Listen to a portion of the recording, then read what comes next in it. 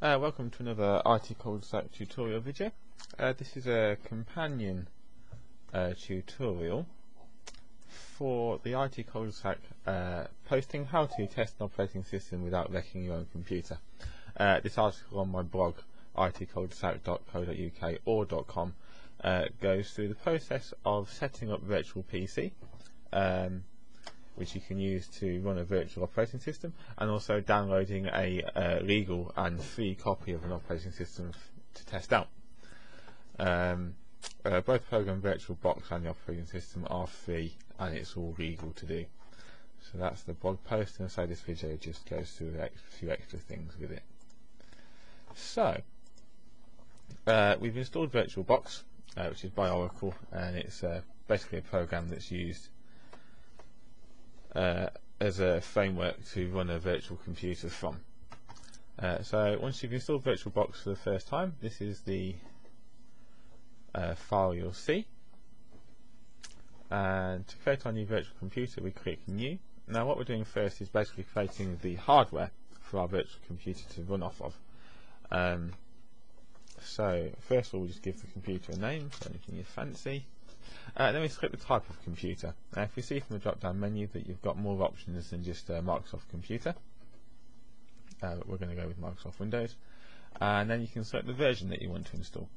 And for Microsoft Windows, we've got everything from 3.1 all the way through to Windows 2012, which is the latest server operating system available.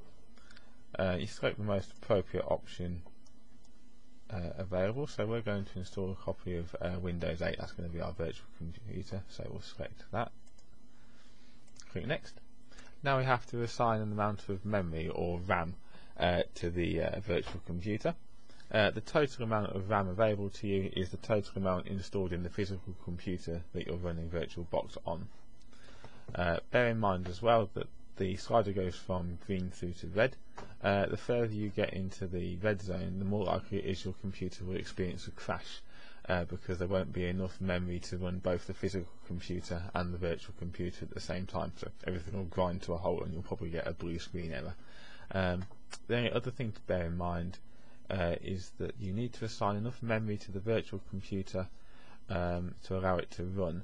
So you can't assign less RAM to the virtual computer than is specified in the minimum system requirements for that virtual computer. So for Windows 8 that we're going to install, you need about 2 GB of RAM, as it states there it's recommended. So that's what we'll set our slider to. And just click Next.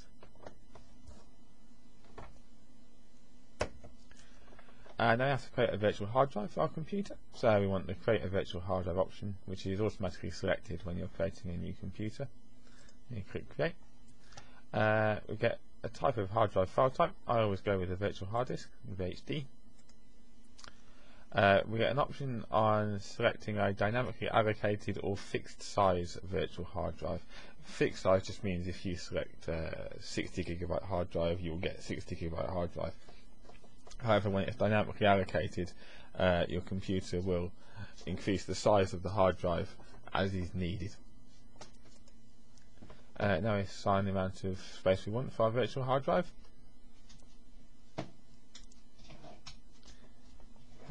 Again, you're limited to the amount of hard drive space available on your physical hard drives. You also need to bear in mind the minimum amount of hard drive space required to install the operating system which you're going to run, and above that you may need more hard drive space if you're then going to install extra applications into that virtual computer. I usually go for about 60 GB ish free hard drive space. It's more than enough to install any operating system and add in extra things on top of that. And once you've done that, just click Create. And that's your new virtual computer's hardware setup. We can alter it a little bit if we want to configure it specifically for our needs. We just click on the settings, and if you go to the System tab first of all, you can again alter the amount of memory. You can alter the boot order that your computer will boot in. This is like going into your BIOS on your computer and altering the boot order in there. So we can move the hard drive up and the hard disk up to the first and second boot options. If you don't want it to check floppy drives, you can unclick it, and if you're doing a network PXE installation, you can also select the network option, but we'll leave that unchecked. You can also display settings, storage settings. Perhaps you want a computer running multiple hard drives, or you want to try setting up a RAID system, then you can add in here extra hard drives. Alter audio settings. You can alter network settings. If you're setting up a network, you can use VirtualBox to create an entire virtual network, so you could have multiple servers and clients running all at the same time. You'd want to add in extra network adapters, and also maybe set them as internal network adapters, bridge adapters, or generic drivers, things. Don't worry about that too much. If you're just testing one operating system, you can leave it set on the default. You can add in serial ports and USB ports to the virtual computer. So, for instance, if you want to have your virtual computer print documents to a physical printer attached to your real PC, you just click on the plus sign, and you can attach any USB device that's attached to your physical computer. Shared folders is quite useful. If you want your virtual computer to have access to a folder or file on your physical computer, just click on the icon and you select the folder path for the folder or file that you want access to, and then your virtual computer will have access to that virtual file.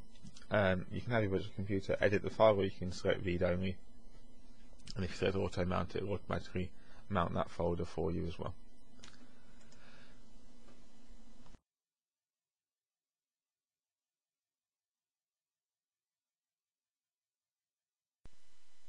So once we've assigned the settings that we want for our particular virtual computer, just click OK, and now we're ready to actually install the operating system onto our virtual hardware. I click Start, and we get the first run box pop up. Now we can install the operating system in a number of ways. If you have a physical DVD copy of the installation media for the operating system, you select your host drive, which is probably D by default, pop in the media into your physical computer and click Start, and it install from there. Or you can also use an ISO image of the installation DVD to install from, which is what we're going to do. Click on the folder option, and here we see several ISOs, which are just basically image files that work exactly the same way as a physical DVD. You select the appropriate one for the operating system that you're installing, click Open, and now when we click Start, it will read that ISO file just like it was a DVD, and we click Start again. From this point on, installing your operating system is exactly the same as if you were doing it on a virtual computer. So here we see the Windows 8, and it was consumer preview version starting its installation process. The beautiful thing about installing an operating system in a virtual environment such as this is that you can play around with it. You can change settings, run programs, add in options, and if it breaks, it breaks, and it doesn't matter because it won't hurt your physical computer. If you don't like it, you don't have to try and find a way to roll back to your old system settings, which isn't always possible. At the end of the day, if you just click on the X, power off the machine, right click and click remove, and it will delete the entire virtual computer, and it's gone, and you're just left with your original operating system running and your no worse for wear.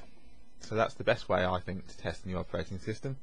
So when Microsoft releases Windows 9 or whatever comes next, and you want to try it out inside VirtualBox, and you won't end up harming your computer.